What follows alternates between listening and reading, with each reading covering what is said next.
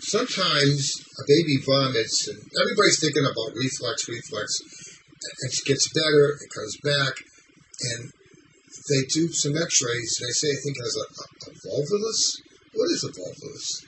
Volvulus is one of the most serious conditions that can befall a baby's intestine. It's life-threatening, and it's one of the first things a pediatric surgeon thinks about. Not because it's the most common, but because it's catastrophic. You don't want to miss it. Delayed.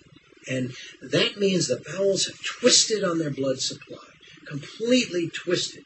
A volvulus is an abnormal twisting, and that can lead to death of the bowel. It's held in a certain position, and somehow this is floating around? Yeah, because all these things relate to what's going on in utero, when the baby's being formed, when a fetus and embryo are developing.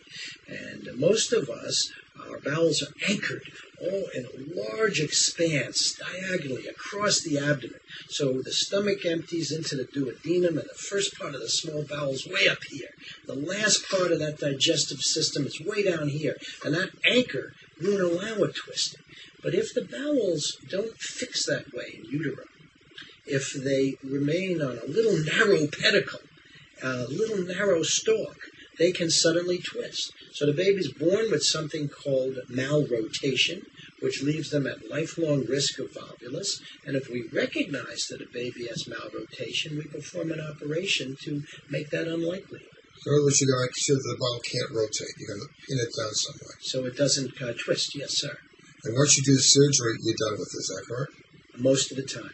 Unless there's some other thing, because many times one thing is going wrong, there could be some other things going Yes, wrong. and anytime you have an operation, you need to be alerted. You can get obstructions in the future. You could even get a recurrent volvulus after that type of operation, but it's not likely.